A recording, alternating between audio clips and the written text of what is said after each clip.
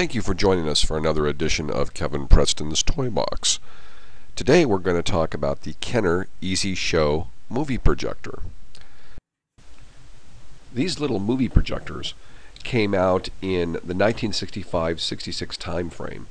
Previous to these units, Kenner had made a number of different configurations of a slide projector that projected slides of various shows and movies and cartoons of the time period as well. They progressed to these units, which were actually little motion picture projectors. The heart of the system are these little continuous loop film reels containing 8mm film that winds its way as a continuous loop through the projector and then back onto the take-up spool to be then put back into the projector as it winds through. Each film cartridge contained 2 short cartoons or featurettes common to the shows of the time. There were a number of sets with different sets of cartoons. This one has some Hanna-Barbera features, Adam Ant and Flintstones, Yogi Bear. And there are other ones that had, for example, the Munsters, and had those as a theme on the front. And there were a number. Some of them are highly collectible, especially if they're sealed and never used, or, for example, have the Munsters on the front panel. Each set came with 3 reels with 2 short films on each reel. Here's a little bit about how the endless reel works. It's very basic. The film comes in on one side and then gets pulled upwards to go out on the spool and then winds back into the spool. It doesn't work all that well because one tiny sprocket within the projector really has to pull and push the film off and on this reel, and if it binds at all or there's any other problem, the film can bend or crease, and that creates other problems, and it can become unthreaded and scratched very easily. It worked well probably when it was very new, but I remember having this same set when I was a kid, and it was always problematic. So it's a cute design, but practicality is another issue. Here we see the actual crank, the on-off switch that activates the light, and we have a focus lens, one-piece plastic lens that you focus. It's all battery powered, 3D cells, so it's not a particularly bright image. You should only really have to go a couple feet from the wall to really be able to see anything. There you see the 3D cells that I have put in the. They snap in, and as you look, this front area is where the film loop goes through.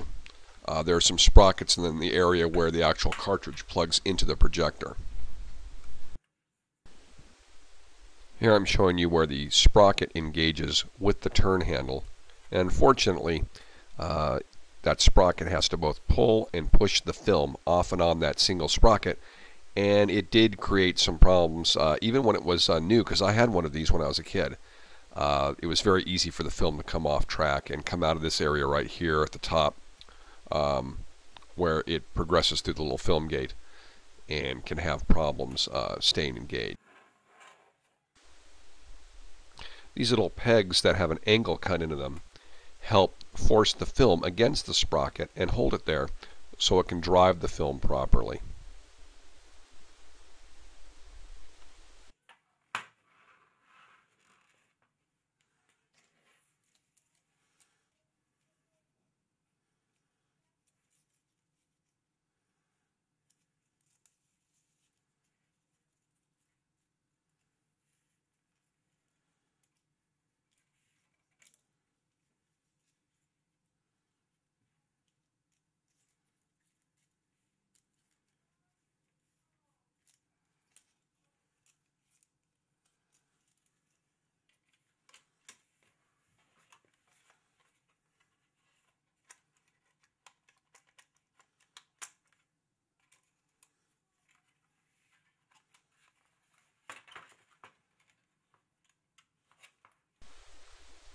As you can see, I'm an adult, and I've been doing this on a number of practice runs, and even for myself, who's used to working with films of all types and all types of projectors, it takes a moment for me to get this spooled right. So to think that children could could do this. I know they sold a lot of these, but I'm sure a lot of the small children, like myself when I had one of these, were endlessly frustrated in trying to manipulate this film to get it in the film path properly. One of the pieces of brilliant engineering on this thing is the fact that this projector does not have a shutter. Most projectors and cameras, when you're dealing with motion pictures, have a shutter that covers when the film advances to the next frame and then exposes the frame of film that you want to see, and then the shutter comes around, closes, the film advances, and then it exposes it again. This has tiny little pegs that the film sits on, and then the mechanism simply snaps the film frame to the next frame. And it does it fast enough in kind of a snapping motion that you really, it acts as its own shutter. So there's not really a complex shutter. It's very simple. And obviously this is a toy, and they didn't have to incorporate a shutter mechanism in here. But you can kind of see as I rotate this film by hand, you can kind of see it coming off the spool, and then you'll see it snapping in front of the light bulb in the little gate there, snapping from frame to frame.